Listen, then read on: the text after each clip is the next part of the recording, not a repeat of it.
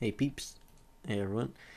I got a really quick tip for you, and this is about hacking or modding Flash games.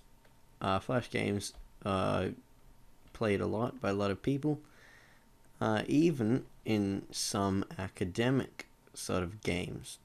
I got a game running in the background here called Mathletics at mathletics.com.au, and it's a website that my school uses for maths, obviously, because it's called Mathletics. And what we're going to do is we're going to be hacking Mathletics in a fairly simple way. We don't even need to do any programming. You can make your own trainer to do this, but I'm going to show you the easy way and the fun way. So you want to get good scores, you want to make your teacher happy. Here's a cool way to do it. You get CheatEngine 3.5, 5.5, sorry, or any version. I think over 3 is probably a good idea. If you're having bugs with version 5, go down to 4. No lower than 3.7 or something, because 3.5, because anything lower than that sucks. Anyway, the first step to do is open your game in a web browser, for example, Firefox or Internet Explorer, Safari, anything. Open CheatEngine and then click on the computer button here. And it'll show you the processes that are running on your computer right now.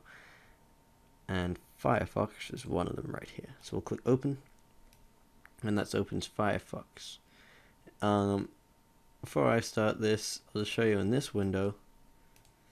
See how everything's sort of running smoothly. This magnifying glass is sort of moving around the find me a game thing, nice and smooth.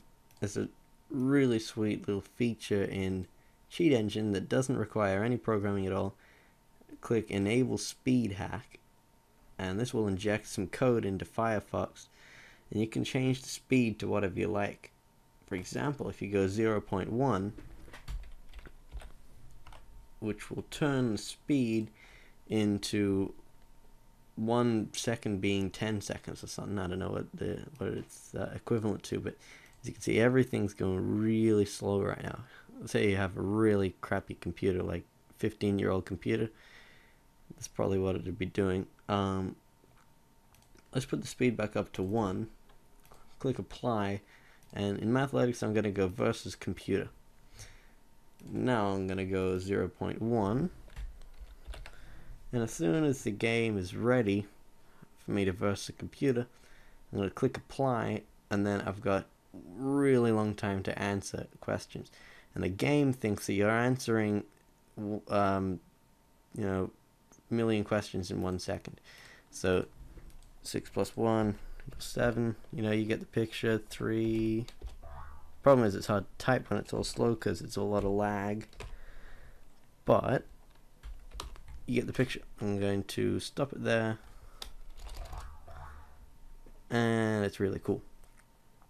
Put it back to speed number 1. That's whack.